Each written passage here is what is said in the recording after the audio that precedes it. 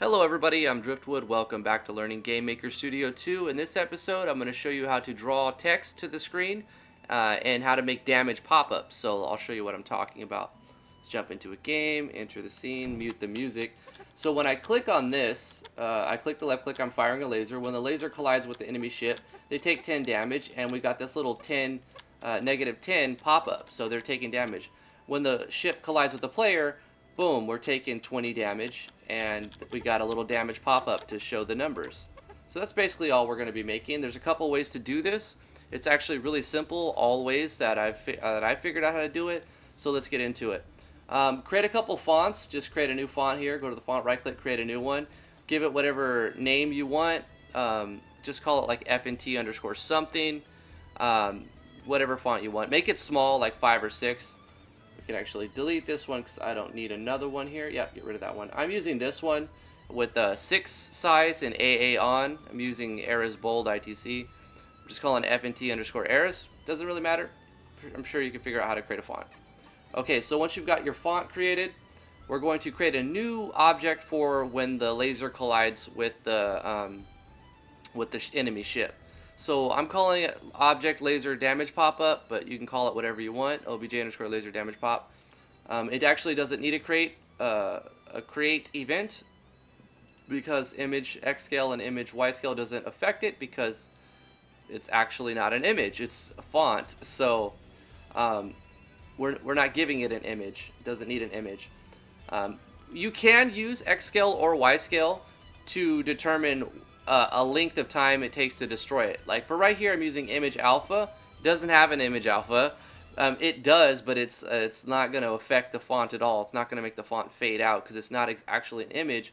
But you can use this to work as a timer to make it disappear. You could also use an alarm. So you saw it work before. The font would disappear. Let's get rid of this, right? And I'll show you what happens without some way to remove it. You can pretty much guess what's going to happen. It's just going to show the text on the screen, and it's never going to go away. It's just going to keep on moving. See it? We're changing the X and the Y, so it's constantly moving, but it never disappears, and that's probably not what you want. So you need some way to get rid of all of that font, all of the damage pop-up. So I'm using image alpha. You can do that. Image alpha equals image alpha minus 0.0 whatever. Increase this number right here, or subtract more. It'll disappear faster. But let's go ahead and get rid of that, and let's try it with an alarm. So another way you can make it work is you can say alarm 0 equals however many frames you want it to last. This is an even easier way actually, because you can predict exactly how many frames you want to go by. So let's say 1 second. It disappears in 1 second. So alarm 0 equals 60, and then we'll go ahead and add an alarm 0. I haven't tested this, but I'm pretty sure it's going to work the same. Instance underscore destroy. Ba-boom. And then after 60 seconds, 60 frames goes by. After it's been created, 60 frames will happen, and then the alarm goes off and it kills itself, and it removes the font. So let's see if that works the same. Let's enter the game. Turn up the music, and then let's see.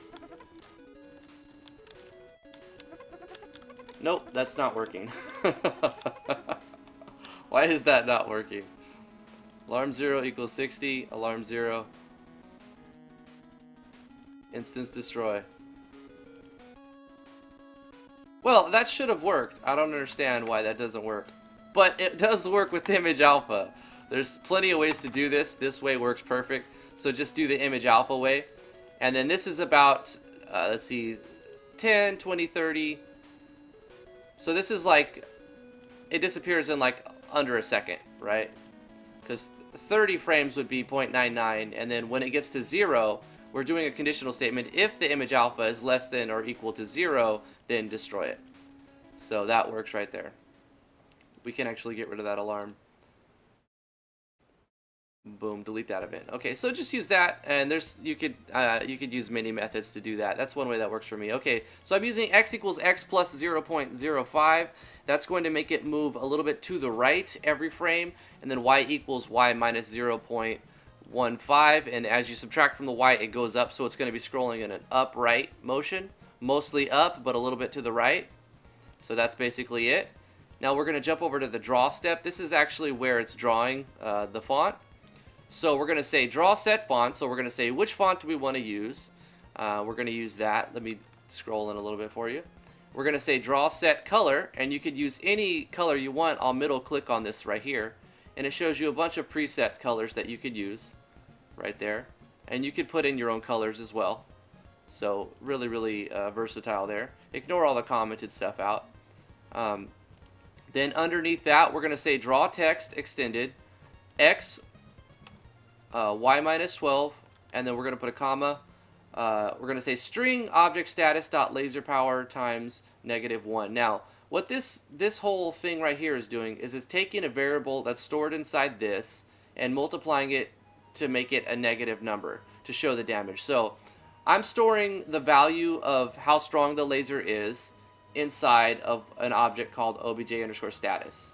So let's look at this. On the create step right here, I've got laser power right here, right? So however strong this is, when it collides with the ship, it's dealing that much damage. So we need to show like that number pop up. So if we do something else to change this number, then that number will be reflected right here. We could just put 10, right?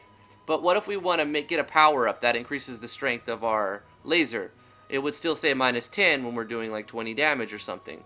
So by doing it this way, if you change the power of your laser somehow in the middle of game, it will show that change in the number that's dealing. So we're using calling the object, a variable inside the object, multiplying that power by -1 to give you that minus whatever, and then we're drawing that as a string.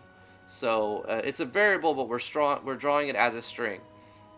We're going to put a comma, we're going to put 3 and then 32. Now let's look at all these parameters. So when you draw text extended, it's asking for a X position, a Y position. We're going to say wherever this one was called, use that X and Y. And we're going to say this is the string we want. That's what the text we want to draw. And then we're going to say the separation between each text. We could actually increase this a little bit more.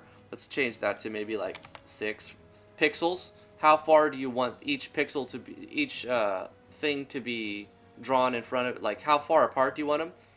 And then the width of the entire thing. So this whole thing is going to be crammed into 32 pixels. You could change that to just be whatever you want. Let's change it up. We change it, basically doubled it there to see how that would affect it. But that's pretty much it for that. And if you want to do another damage pop-up for when the ship collides into the player, you just basically, you can duplicate this event and call it something different. And then right here, instead of this value, you would just put a different value, you know, however strong the ship colliding into the player is going to be. So that's the next object, which we'll take a look at next. So this object is right underneath it. Object ship collide damage pop-up. It doesn't need to create. It does, because that doesn't affect it. It doesn't need image X scale, Y scale. I was just trying different things, so it doesn't need any of this. We're going to use image alpha just to kind of trigger when it goes away. So all we're doing is adding a step event. We're going to say image alpha equals image alpha minus whatever you want. The higher the number that you're subtracting, the faster it'll disappear. We'll do that same kind of fade out up and to the right. You can change this around to make it go down. It can go, you know, up and left, down and right. You can just get rid of it and it'll just stay where it's at. However you want to manipulate that. Then we'll do our conditional statement. If the image alpha is less than or equal to 0, get rid of it. Instance destroy. So that's just our timer basically. And on the draw, we're doing the same thing. We're selecting our font, we're selecting the color, we're selecting what we want to draw, X, the same location of this object, X, Y, minus 12, the string. And then when you want to actually put in whatever you want right there, you just put it in double quotes and it'll draw that right there. And then you put the separation, however many pixels between the characters, and then the total width of the string of the string you're drawing. So this time, for this one, I want the collision to be 20 at all times because it's actually a fifth of our life. So this isn't going to be a number that changes. Like collision power isn't going to change. When a ship collides in the player, it's always going to be 20 in this game. But you saw how to make that a variable number to be whatever you want. You just say string, which is a function that will turn any number or value into a string value. and you just select what variable you want to call. So I'm calling laser power that's stored in this object, and we're multiplying that power by -1, which is going to just make it a negative number. So if it's 10, it'll turn to -10, and so forth and so on. So that's pretty much it. Now, how do you get these objects to appear? Well, we just do an instance create layer. So on the laser, object laser, when the collision happens with the object frigate, which is the enemy, then we're going to say with other, you know, take away the HP from the other object, which would be the frigate, the enemy, based on how much power it is. So we're calling this variable stored in this object. And we're going to say instance create layer, which is a function that calls another object, and we're going to say X position, Y position, so call it right on this other object.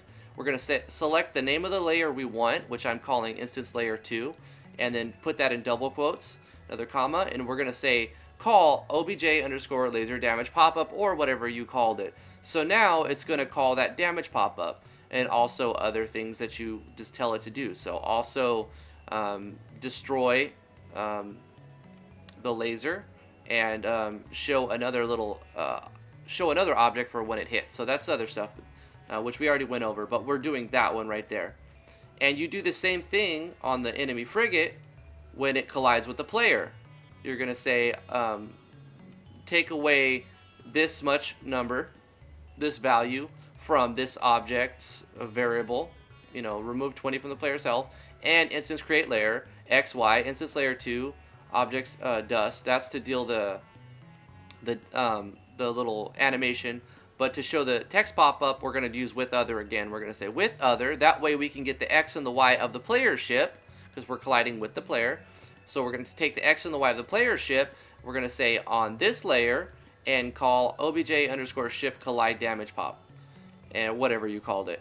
And so now when the ship, the frigate collides with the player, it's going to, you know, do that, which this actually doesn't need to be with other, because we're calling on object status, but I think it would probably look cleaner if I just did it like that. So we'll do it like that.